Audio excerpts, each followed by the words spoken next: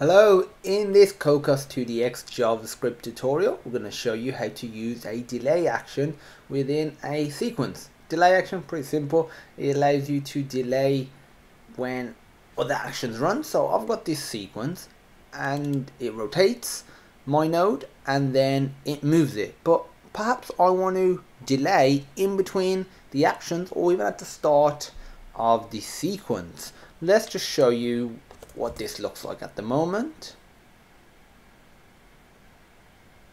Rotates and then it moves, but I want to delay it by 2.5 seconds at the start of the scene. So I want a delay action at the start. Delays couldn't be simpler. I'm going to use external text editor simply because of the telesense is a lot better. Do var delay action equals new cc.delay time. It only takes one parameter, which is how long you want the delay to last, so 2.5, and now you put the delay action in your sequence as you would any other action. Save that, run this again.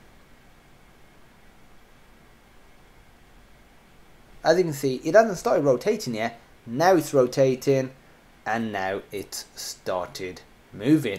You can also put delays in between actions like I mentioned before, and you can either create a new action, new delay, and you would want to do that if it's a different interval, if it's a different amount of time.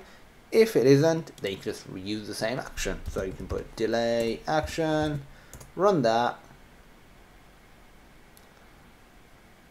It's not rotating at the moment, it's just delayed by 2.5 seconds. It's rotating, delayed by 2.5 seconds again, and now it's moving.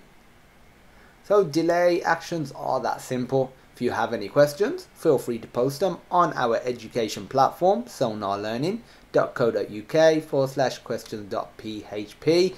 There'll be a link in the description. There'll be another link to our Cocos API guide, which has a bunch of different commands, including the delay action, so you can check that out as well. If you like the video, please give it a thumbs up, subscribe, and leave us a comment. And as usual, thank you for watching, and I hope you have a great day.